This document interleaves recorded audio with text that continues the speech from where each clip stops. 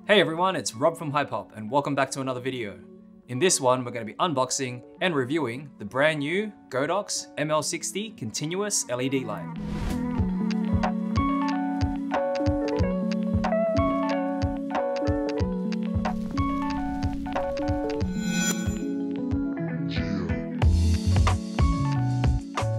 Thanks for watching. Don't forget to hit subscribe for more videos just like this. Hit the notification bell to be updated of any new content we release.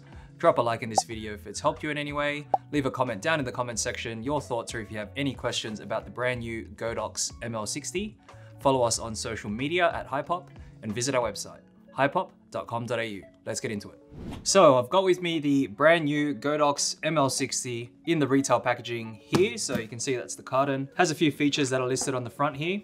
So this ML60 is a 60-watt continuous LED light, but the difference between this and previous Godox models, including the SL60, is that this is a portable battery-operated continuous light, which is great. Now some features, just really quickly before jumping into it, include this particular light has special effects. There's also a silent mode, which means that you can turn off the fan at a certain intensity level. And it's compact and portable because it's a really small size. It has 2.4 gigahertz wireless remote transmission, and it has brightness adjustment and also lithium ion and AC power supply compatible. So now let's jump into the box and see what's included.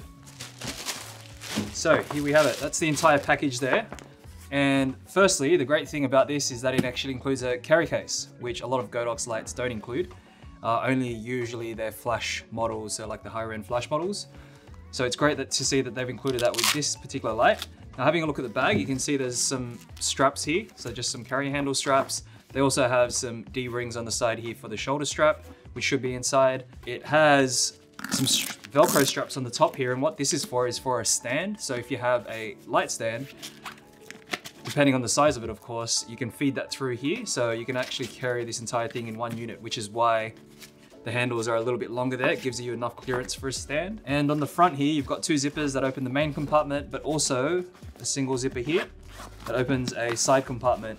And you can feed, some extra batteries in there or whatever accessories. Now jumping in to the actual packaging here, you've got two buckle straps here that hold this flap into place, which is great. And there's also a zipper compartment here that has some mesh with the shoulder strap. So that's that shoulder strap there. Now a few things. Firstly, we've got the manual and the Godox warranty card. Got a bit of foam here. And you've got the light itself. So there we have it. That's the ML60. It's actually really small, tiny and compact. And it's amazing to see that they've actually managed to pack all that power into this one little unit. And it looks really good, sort of, hefty and good design. So that's great. A few other accessories. We've got a battery plate here. So this is a battery plate that supports the NP-F series batteries by Sony. So the L series batteries. And it's got a little clip here on the back. We've got the AC adapter and the power cable. We've also got some little straps here. So this strap here is a quick release. So it snaps into place just like that. So the strap's actually used to mount to a light stand, and it holds up the power adapter. So that power adapter can get fastened to that strap there, so that there's enough slack there towards the light, depending on how large your stand is, or if you're gonna be using the handheld component. You can use this here as a quick release to support the power pack. And you've got a couple of cables here. So these are DC cables. You've got a shorter version and a longer version. And the handle. This handle is great. So it's also the light stand mount. You can see at the bottom here, it supports standard 5/8" spigots. And you've got a handle component here as part of the entire bracket. And you have a little mounting plate here for the power pack. So that one there just mounts straight on just like that. So you can actually use this as a handheld light, which is great. Now, this is the new version of the handle. There are two versions out there. The first version, which was the pre-production version, has a smaller knob at the front here. And what they've done is they've gone ahead and improved this knob here. So it's more of a handle, and it's one of the pull to adjust ones. So you can tighten it, and if it's not in a good position, then you can pull and then adjust the position of the handle there. This also has on the top here, a little tilt head. That's sort of like a tripod 1/4 inch quick release. So you can use this screw here to release and tighten to the bottom of the ML60 light. Now this is a pretty sturdy handle and bracket, and it's one that's new from Godox. They've never really released anything like this. And I can imagine that you'd probably be able to use this with other lights too. So some of the other Godox Witcher lights, maybe the 80 range, so like the 8300, etc. And the last thing that's in here is a little reflector. So this reflector looks like it's narrower than the standard 60-degree reflector, which is great. And it's a Godox mount. So this mount here is different to the other standard Bowens mounts. This particular light, the ML60, including the 8300 Pro, have a Godox mount. And that means that it'll only support the Godox mount accessories. And Godox have released some of those accessories, including some softboxes, snoots, and other things too. I've got the ML60 set up on a little desktop stand here. We get a lot of questions about this desktop stand. So if you wanted to know what stand this is, we'll leave a link down in the description below. It's the Spectrum 43 centimeter light stand. It's basically just a mini light stand. So we have larger stands also. It's the little desktop stand for that. Now, having a look at this setup on the table here, as well as all the accessories, a few things that I wanted to clarify. Firstly was that some of these pre-production models of the ML60 and some reviews on YouTube right now actually have a remote control that they've shown or displayed in the video. As you can see here, there's no remote control whatsoever. So the remote control is not included. We've tested some of Godox's remote controls from previous LED models. So we've got the RC-A5, RC-A5 Mark II, and the new RC-A6. So the RC-A5 models, they actually don't work with the ML60. We've tested this. The RC-A6, which is the new one, will be compatible with the ML60. And unfortunately, it's not included in the package. You'll have a look at the instruction manual. It's not included there. It's not shown anywhere. And also, Godox have released an unboxing video on their own YouTube channel, and it's not shown there too. So that means the remote's not included, and you have to buy it separately, which is a bit of a shame, because that means you still have to go to the back of the unit here and actually dial in all your settings. Now, having a look at the stand, it's actually quite cool what they've done with this entire light. So this new bracket here, which is a handheld light stand bracket, and all these little accessories, it's all the small things that Godox have done with this light, as well as that small design. You can see that comparison to my hand, it's really small. The whole thing, it's Godox making one huge step in the right direction. So that means they're really starting to innovate. They're really starting to change some of the design elements. They're listening to their customers, and they're improving the design of all their lights and units, which is really great to see. And on top of that, they're still maintaining that really cost-effective price, and it means that entry-level or even just amateur photographers, videographers, really can get their gear sorted with Godox. So having a look at this, I've got this set up on the stand. It's a little 1/4" screw at the bottom there, and there's matching 1/4" thread at the bottom of the ML60. The ML60 comes with a light protector at the front here, so all you need to do is just release the tab here, and you can pull off this little light reflector, and you can actually mount on the included reflector. There we go. So it's a streamlined design. You can see there's no sort of raised parts. It goes straight into that reflector, which is really great. And the entire light itself is really small and streamlined. Now, they have the battery plate here. This battery plate is cool because there's 3 different ways to mount it. Firstly, you've got a little stand that you can slide out at the bottom of it. It means you can stand it on a table there. So if you have a little desktop setup like this, you can use the stand. You also have a little clip at the back here. There's a little belt clip. So if you have something that you can clip it onto, you can do that.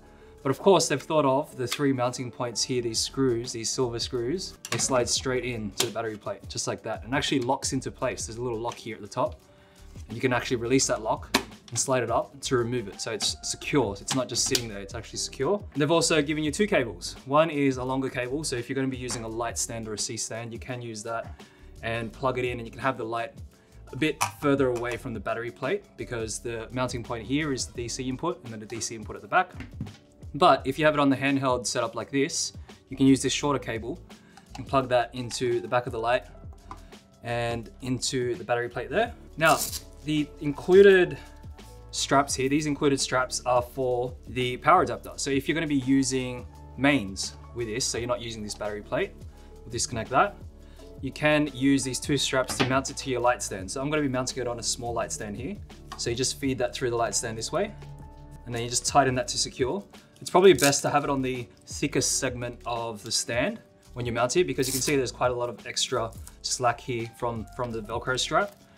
And then you slide in the power adapter into that strap there, and it's actually a quick release here. So that actually just slides into place there. And you can use that cable to attach it to the light and power it that way through mains, and obviously use the plug on the other end and plug it into a wall if you want to do that. So that's really cool. There's actually a little quick release button here lets you slide out that power adapter too. So that means it's not, you know, like lying on the ground, getting damaged, risk of disconnecting if someone trips over it or anything like that. You can have that connected to the light stand too. So all in all, the actual design of this light is really great, and what they've thought of in terms of even just the cooling system.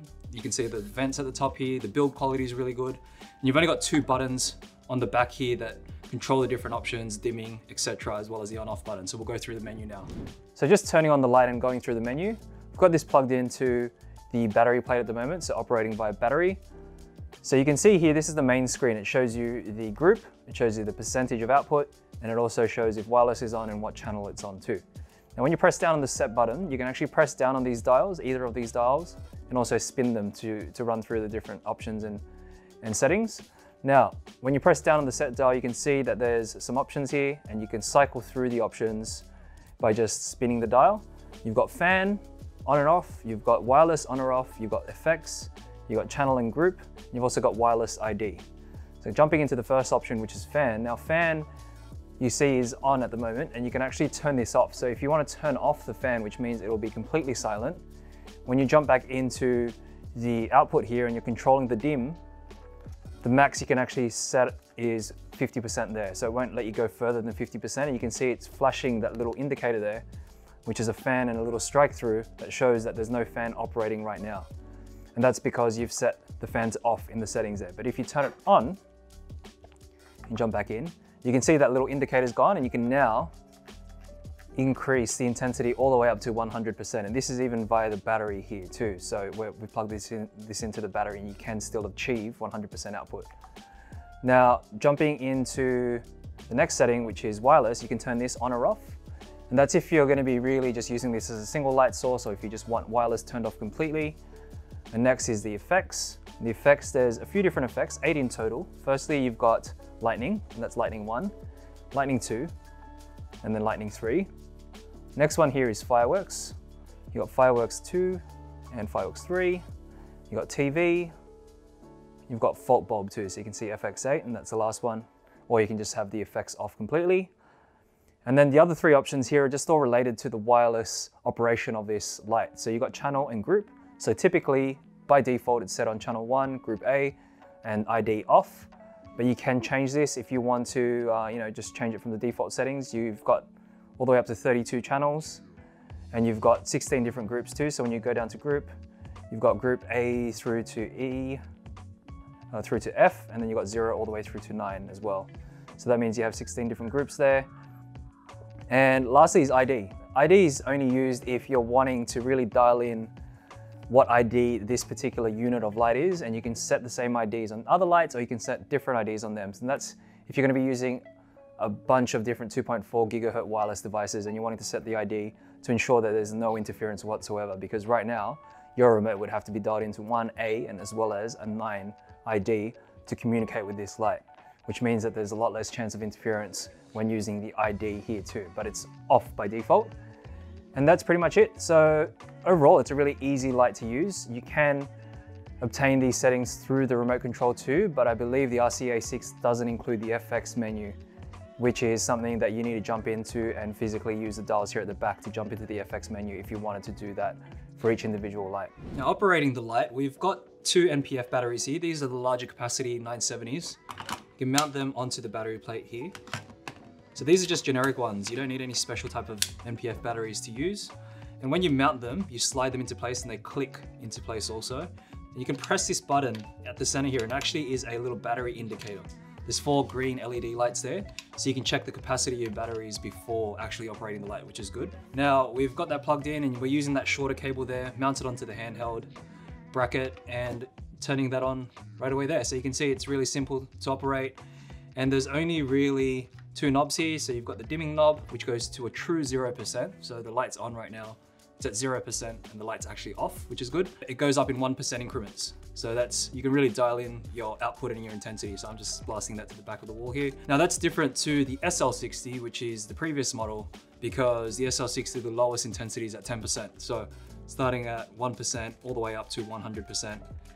And the light itself is actually quite bright. So you've got some basic effects on this light too, which is great. So some of the other lights, some other LED lights, including apertures lights, they have far more effects. However, effects are sort of something that are a little bit of a novelty, depending if you'll be using them in your video shoots. They're primarily used for film and video, so it's up to you if you're really going to be using it. But overall, this light itself is only a 5500 Kelvin light. It's got a CRI of 96, and it's got 60 watts of output, so that means you have quite a lot of output as well as the effects all in the one model here in a portable, streamlined design.